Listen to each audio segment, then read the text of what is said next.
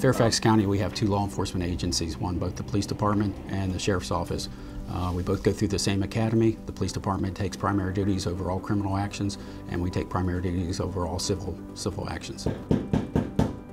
The civil enforcement section is actually in charge of serving and executing all civil process documents that come out of the courthouse. Now that's to include tax documents, collection of back taxes, as well as eviction procedures, protective orders, everything along those lines. Our areas are divided up in geographical areas based off of civil responses and process that needs to be served. Currently we have 15 civil areas.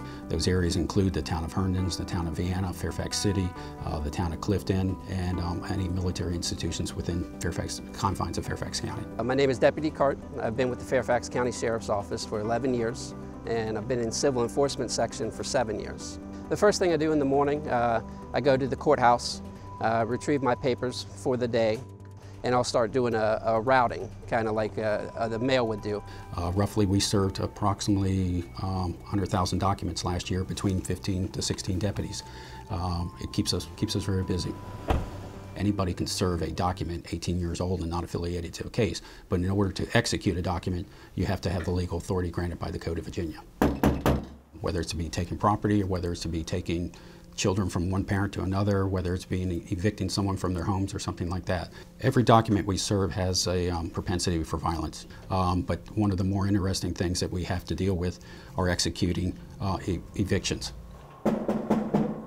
The eviction process is a lengthy process. There are several steps involved, and it does take several months to actually go from the filing for the writ and actually executing the eviction. We have to post a document at least 72 hours prior to us being there. By doing that, that makes us time and place predictable, and that allows for some officer safety issues. They know what day you're coming and they know what time you're coming. We do encounter individuals that refuse to leave or don't want to leave. Unfortunately, when the sheriff shows up to do the eviction, it's not an option. It is a court order signed by a judge. So they have to leave regardless, and that whether they go with us, if we have to effect an arrest to execute the order, then that's what we'll do. You're going into places where you possibly could be ambushed or anything else. Some of the folks that we evict are really good folks, and they're just down and out on their luck based off the economy and things like that. When we show up and residents don't have anywhere to go or any family members in the area, there's several government resources that are available to them, and they're actually on the eviction notice that we give them. So they can call those numbers, and the county will help them out with finding a place to stay, finding resources, even if it's for a brief amount of time. And a lot of times the county will even provide financial support.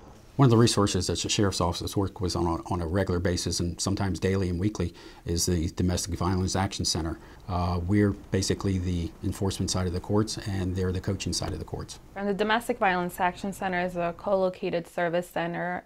We are at the historic courthouse in Fairfax, and it's a partnership with both county and nonprofit agencies. Our relationship with the Sheriff's Office involves cross-training. These deputies are out there serving the protective orders, and so informing them of the resources in the county. They also will come to us and provide training about their process of serving a protective order, which is extremely helpful by understanding their process and understanding the protective order service. Then we're able to safety plan with clients. We all have the urge and the desire to help. We still have a job to do, and we can't vary or differ from that, but we can provide assistance. Sometimes this is the first step in getting things taken care of and allowing other people to start taking responsibilities for their actions. In Fairfax County, with it being so large, over 1 million residents, law enforcement does need all the help that we can get from the community. So we're always out there. You can always come up to us with questions, ask us anything you need. We want to have that interaction between law enforcement and the community. It just builds a stronger bond for everybody.